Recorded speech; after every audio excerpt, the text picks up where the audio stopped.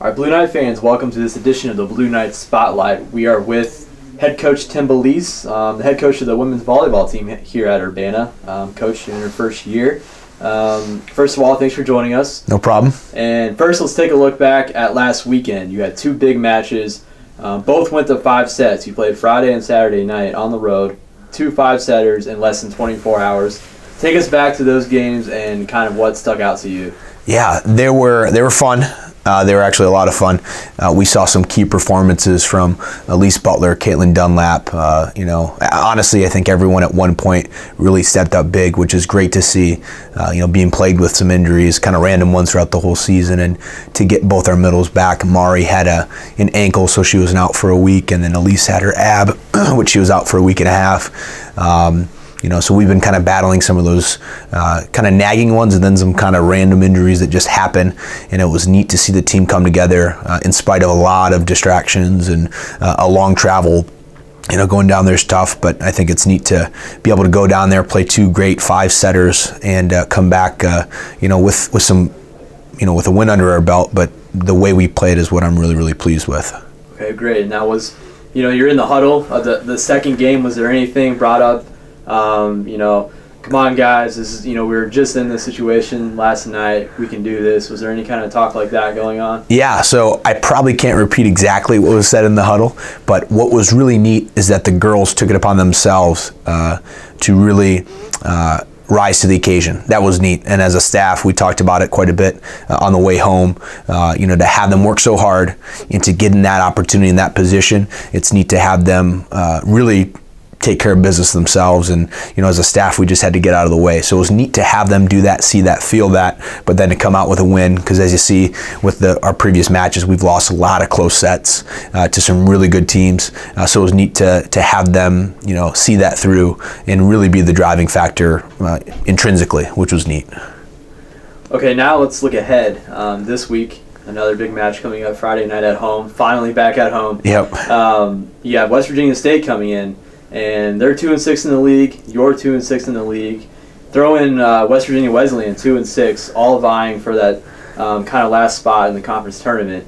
Talk about this week's matchup and kind of what your message is to the team at this point in the season. Right. So, our conference is crazy because you have a lot of teams that are emerging that are doing really well, and then there's kind of middle of the pack that there's probably 4 or 5 teams that are really fighting for. So it really could shake out really interestingly. So what we've really preached to the girls from the beginning is we want to be great in November.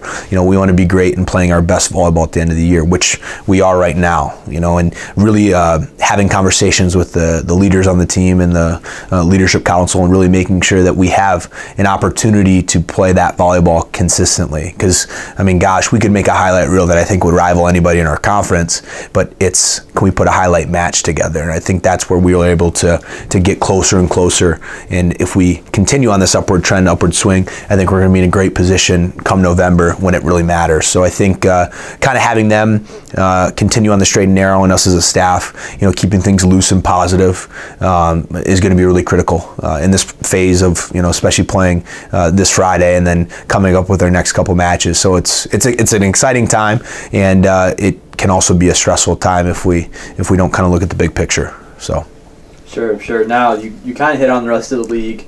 With you being in your first year, can you just give us your overall first impressions of the league so far? Gosh, there are some great athletes.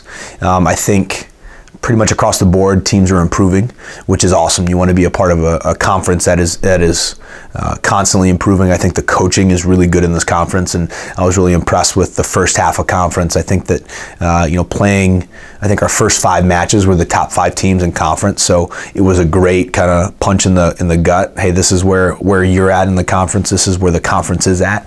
Now you get to work towards that, versus kind of maybe the other side of that and maybe feeling we had a better situation than where we were. But it was a neat contrast for us to be in that. I'm really impressed with the conference as far as the defense. That's something that I probably underestimated watching film from last year. I think there's been a huge improvement in that, but there's just some great athletes that play some great volleyball, which is fun to game plan against and train against. So yeah, definitely. Okay, now with you just finished off a big portion of your schedule on the road. You have some home games coming up. can you kind of mention your promotions you have lined up for the next few matches? Definitely. So we've been working really hard as a staff, and the girls have been really involved in this and in finishing the season, obviously on a positive note on the court, but we really want to help gain momentum in building Grimes as a fun place to play in, and that's critical. Obviously you win, people come, people want to be a part of those programs and those teams, but it's also understanding and having them see your brand. What kind of volleyball do you play? How do you look? How do you compete?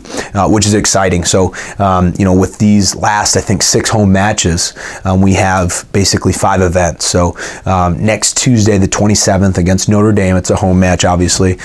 We are doing a Dig Pink event, which is kind of fun. We're doing an online fundraiser, and then we're also having a bunch of raffles and events and t-shirt giveaways, and the girls are really running with it, and it's been awesome because I think it's a great cause, and I think it sometimes can get lost in all the hoopla, but I think the girls are really working hard to make sure that this is a genuine event, and it's awesome to get support from our fans and the students to be supportive of that and create awareness of that. So that's happening on Tuesday, and then we are on the road that following weekend, and then when we return on the following Tuesday, we're playing Wheeling Jesuit. So we're doing a whiteout event for that, so we're really going to have quite a few promotions for that, and I just realized that is not Tuesday. It's Friday. It is Friday, isn't it? Okay. Yep. So that's why I have great assistants. I have great assistants that know the calendar. So we're actually Friday, November 6th, we're doing a whiteout. So